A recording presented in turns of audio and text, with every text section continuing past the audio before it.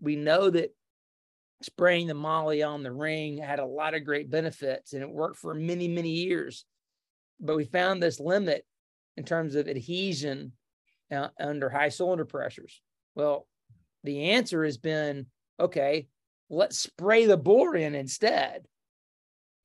We're not spraying in molybdenum, we're spraying in iron, but it's that same process, and it creates that same kind of porosity. And that's really what you're seeing with, either Sumabor is a trade name from Oerlikon Metco, but it's just a type of plasma spray bore, be it from Mercedes or Porsche or BMW or Ford. All of these companies, Nissan, the Nissan Skyline, that engine is a spray bore engine. So that technology is really what's the OEMs are embracing. So there was I'll call it that little bit of mid-time when they were really trying to hone cast iron and try to make it better. But really where everyone's going is to spray bore technology. And that's the reason, is because that spray bore process makes it where you have porosity to hold the oil, to be that gasket, to have the right oil in the right place, the right time, the right amount, so that you can have proper lubrication between the ring and the cylinder. But then you can have the surface of that cylinder be mirror smooth. Just to give people who are listening some ideas of numbers.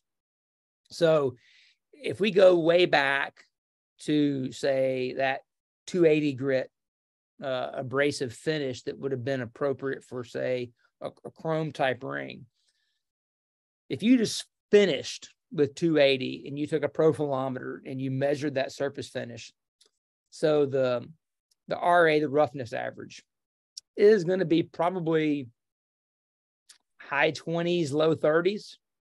And if you looked at the RK and RVK, they're going to be about the same. They're probably both going to be in the high 30s as well. So it's a pretty uniform rough surface is what it is. Well, then you go to, say, the moly, right, the ring, and you go to, say, a 400 grit finish. Well, now you're talking about an RA probably closer to 12-ish. And then your RK and your RVK, they're going to be in the low 20s, mid 20s. But still a fairly uniform surface, it's just smoother. With the plasma spray bore process, we're talking about having an RA of less than 10, probably in the 7 to 8 range. And then your RK, which is that core roughness area, it's going to be probably low 20s. So it's going to look closer to what, like, that 320 grit or 400 finish is going to be. But your RVK, that's the valley depth, that's your oil retention, it's going to be probably in the 40s to 60s, depending upon how they spray it. The rate at which they spray, the speed and the depth and intensity will change the porosity. So they can change how much porosity there is in the surface via the application. So honing is just uncovering what's there. So I know of some plasma spray processes where they can have that RVK in the 80s, which gives you a ton of oil retention. Back to the ring package, when you have a really high RVK, a lot of porosity, you really have to sometimes increase the oil ring tension in order to properly scrape that volume of oil off the wall, because it can hold so much oil. So that will be one of the things that I know the engineers are already working on, which is also one reason why you see in lower viscosity oils from these engines. They're telling you don't put a high viscosity oil in, because literally your oil ring will stand zero chance to scrape it off. We saw that with some of the Sumabor development we've done, is that most Porsche engines, Porsche calls for 0-40 from the factory, and you go put 0-40 in one of those engines with Sumabore in it, an aftermarket Sumabore, not what they're doing from the factory. Yeah, right. Because they've already figured this out.